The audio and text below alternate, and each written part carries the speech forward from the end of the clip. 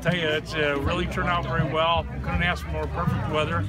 Our vendors showed up on time, got set up. We've had quite the turnout of veterans and their families. You can pan across and see our long line yet for free hamburgers, cheeseburgers, and hot dogs for the event. We've been giving away raffle prizes, kindly donated by Preppers and Ray down there. And I'll tell you, we're just having a ball out here. And we're going until 3 o'clock. So very important, all the support the veterans get from their loved ones. I thought you said no alcohol on this thing. Why is this event so important? A lot of veterans need to find out more information about the benefits that they have earned. Some people say it's an entitlement. It's not an entitlement, it's earned. So it's fantastic. Hopefully we help a lot of veterans get the information they need. Yeah. Are you guys master barbecuers? This is a master barbecue right here. When it's smoking, it's cooking. When it's black, it's done. Where did you get your skills? I looked them up in the catalog.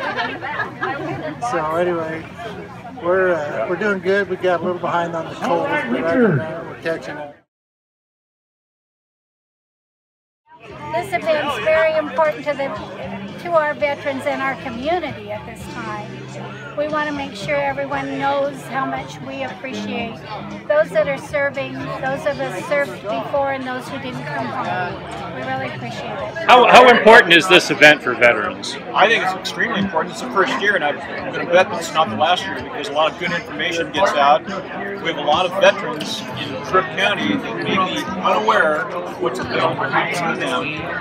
And I think it's an honor to live here because it's a very patriotic community. A lot of help for a lot of veterans. I'm Jennifer Jarvis. I served in the United States Army active duty 2000 to 2004.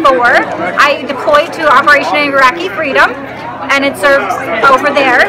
I got out as a sergeant in 2004, and I think it's great to see the community support veterans after they give up so much to fight for freedoms, that it's nice to have the support once we come home for that. I'm Jerry Adams. This is my daughter. I served in the military from 1968 to 1970, active Army. Was in Vietnam, came out, did 5 years in the National Guard and 6 years in the reserves, and I believe that it's an honor to serve your country. And how important is this event to you and fellow veterans?